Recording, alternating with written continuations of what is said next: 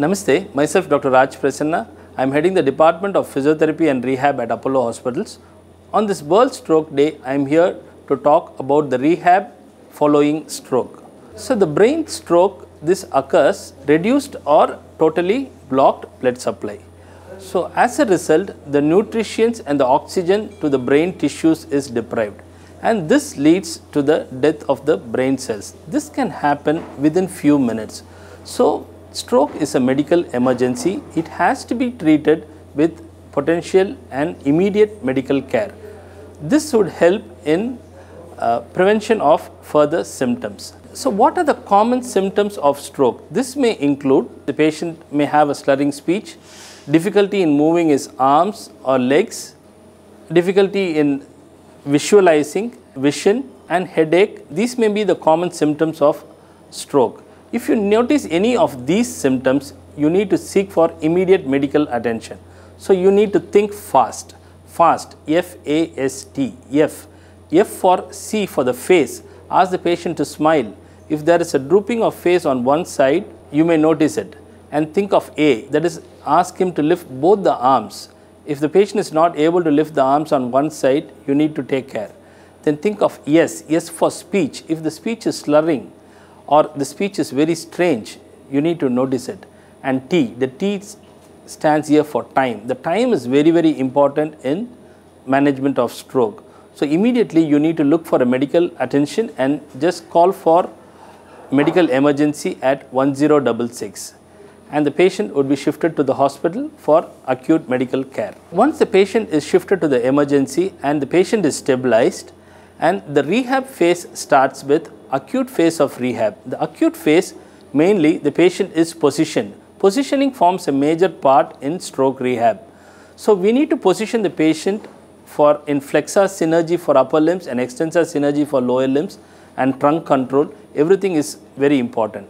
So frequent changes of positions with adequate support, preventing the patients from developing tightness and contractures. And it also facilitates the normal pattern of movements during the recovery phase. So next, the patient comes into a subacute phase of rehab. In the subacute phase of rehab, we make the patient sit, we move the patient in and around the bed. We train the patient on the affected side. Patient and the family attenders are educated to make the patient use the affected side rather than the unaffected side. All the activities are focused on the affected side. Then comes the rehab phase, the final treatment phase, wherein now we have a lot of advanced robotic rehab technologies for stroke rehab. At Apollo, we use at the acute phase of rehab, we use something called as erigo, wherein in this erigo, the patient is being positioned even in the acute phase in lying position, and the patient can be made to stand even on the acute stages of stroke. We can just now see how the patient comes to standing from the lying position. So there is a gradual tilt of the tilting table. So the patient comes to standing and there is an alternate movement of the legs. There is a stepping motion of the legs. So this stepping motion of the legs helps in prevention of post-bedridden complications.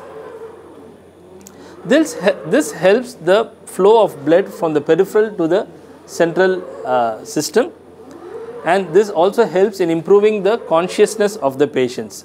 Once the patient is able to tolerate 90 degrees of standing in this erigo, the patient may be shifted to the next equipment called as the locomat. This locomat, it is mainly a robotic gait training equipment. Physiotherapy forms an integral part of rehab following stroke. The aim of rehab is to make the patient back to his near normal phase. Here, the patient is fixed on an advanced robotic gait training equipment called as locomat, wherein the patient's body weight is totally suspended by the equipment, and through a robotic guided gaiters, the patient is made to walk. The most important thing in a stroke rehab is you train the activities correctly, the patterns of movements are reciprocated in a right pattern. If you train in a wrong pattern, the patient may have a wrong pattern of movements. So in this locomat training, The virtual feedbacks plays a major role in improving the activities of patient. So here we can see lot of virtual feedbacks wherein the patient image is reciprocated through a virtual image that is called as an avatar, where the patient is made to walk, and there are a lot of activities wherein the patient may reach towards the cattle and catch. So the moment the patient touches the cattle, he would be scored. This would motivate the patient and improve the physical functioning. So in this stroke rehab, the upper limb rehab forms a major part. So the patient's movement of the upper limbs and activities and recovery of the upper limb is very, very important in the stroke rehab. So as a part of this hand rehab, as an advanced equipment, we use this Armio, the upper limb movement device. This helps in movement of the shoulders, elbows, wrist and finger movements. There's a precision of the finger movements and there's a good improvement in the hand functions. So to motivate the patient, we focus on daily activities like marketing, and wherein picking up the apples from the basket and taking it back. So these activities would motivate the patient for his daily activities of daily living. From the physiotherapy and rehab perspective, we all are working towards the theme of up again after stroke. Thank you.